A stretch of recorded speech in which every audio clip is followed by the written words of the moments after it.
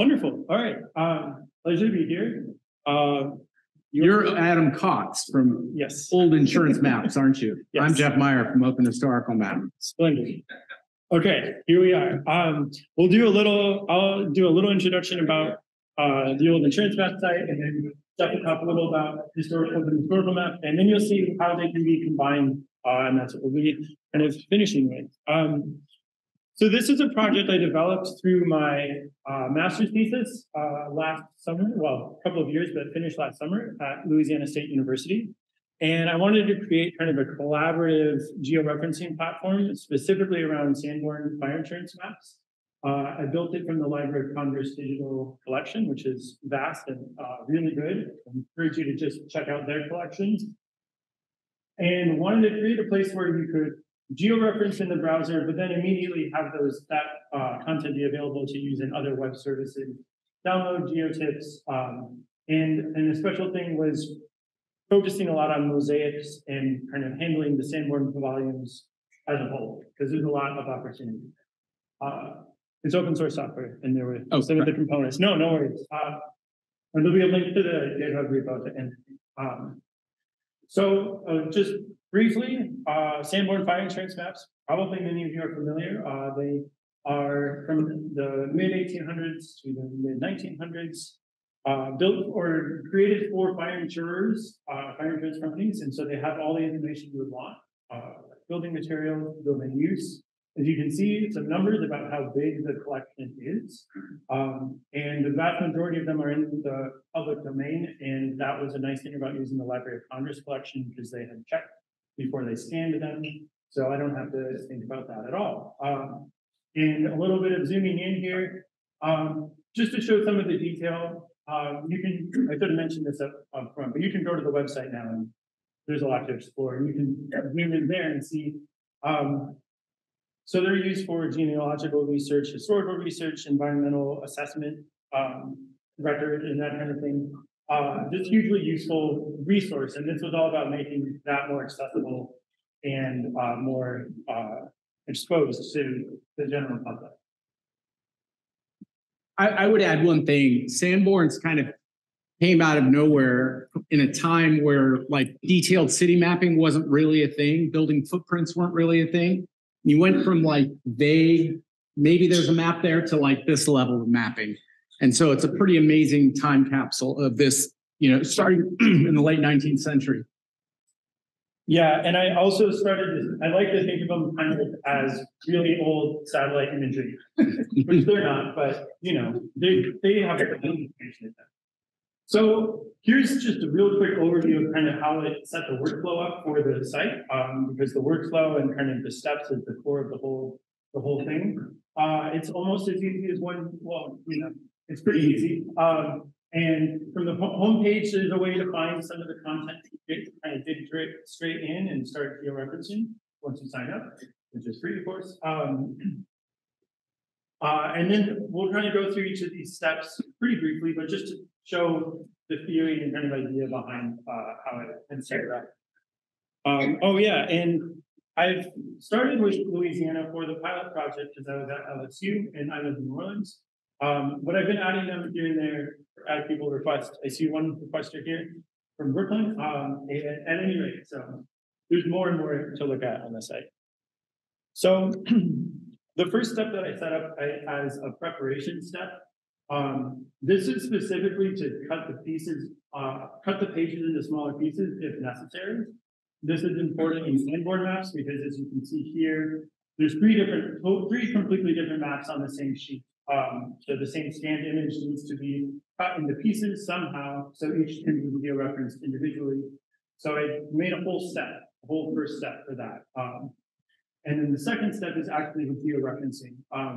One thing to point out about the interface is that once you add the third control point, as it's happening right now, there's a live preview that will show up, and that kind of makes it easy to adjust and improve the georeferencing. But in general, it's a georeferencing interface like almost any other georeferencing interface. So we should ask, how many people here have georeferenced a map? How many people have georeferenced a historical map? Okay, wow. Cool. And how many of you have seen a tool that automatically does that and generates the preview on the fly? This one. This is the one. That's the only one. Thank you. Round of applause, Adam Cox. Yeah. Woo. All right. And then I threw this in right away because actually, if you're just interested in one piece of the one page, you can open that directly. So right away, once it's georeferenced, it's now immediately there's XYZ endpoint, URL endpoint that you can add into QGIS or into other leaflet open layers, etc. But I also added a link which will open this layer directly in OpenHistoricalMap, and you can get to that in a little bit too. Okay. Yeah. That button is cool. This is my favorite feature right here. Very nice. Very nice work, Adam. So I will jump in.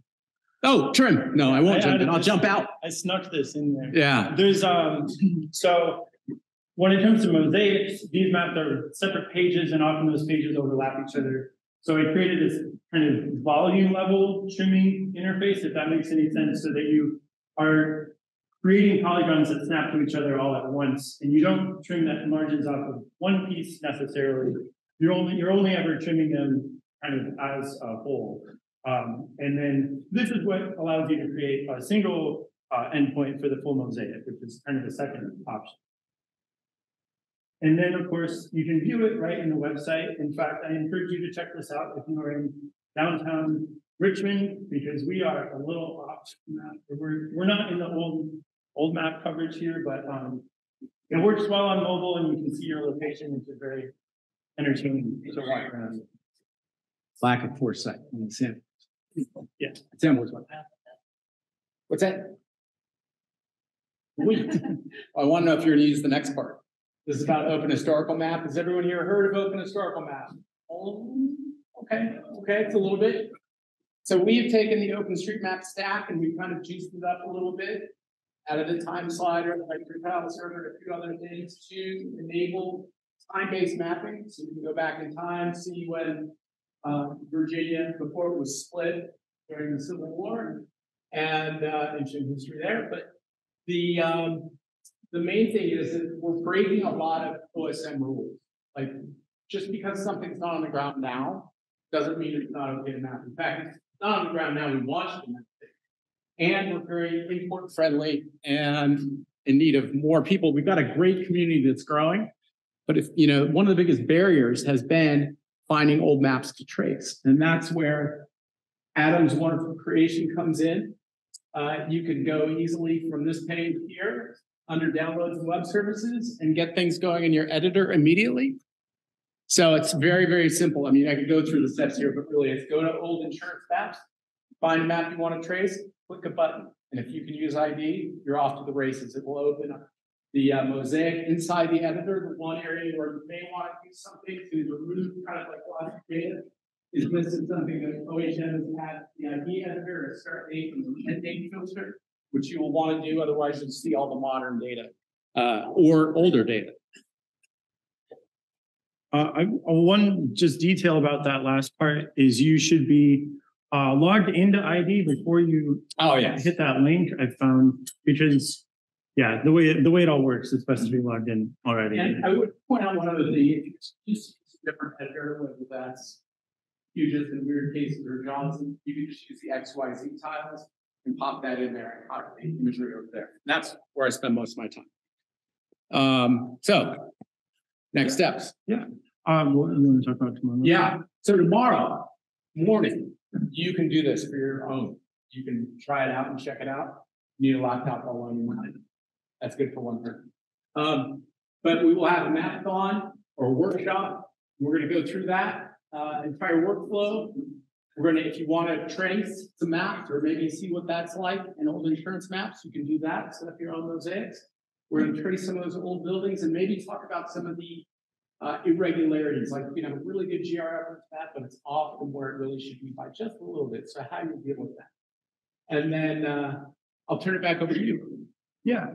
I mentioned earlier, I've added, people have requested, especially through OpenHistoricalMap, a few different users have requested new maps to be added. I've added a little form for that.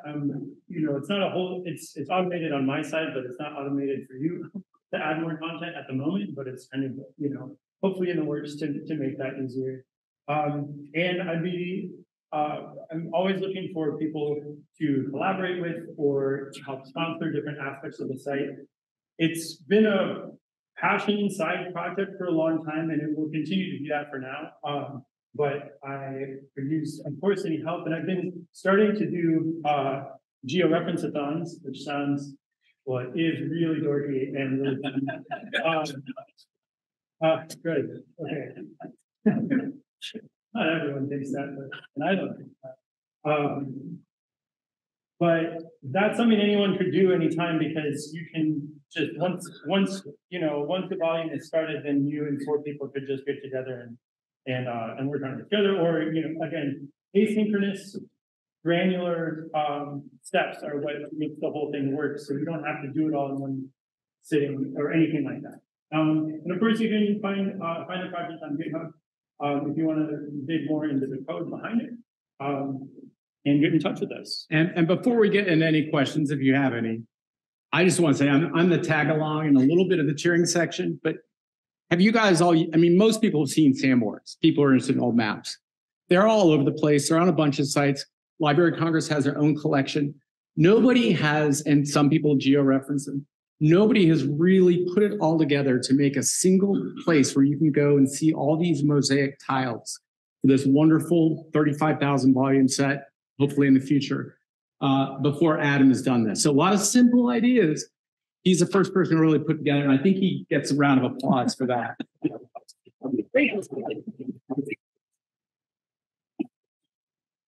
Thank you very much. Definitely a cheering section.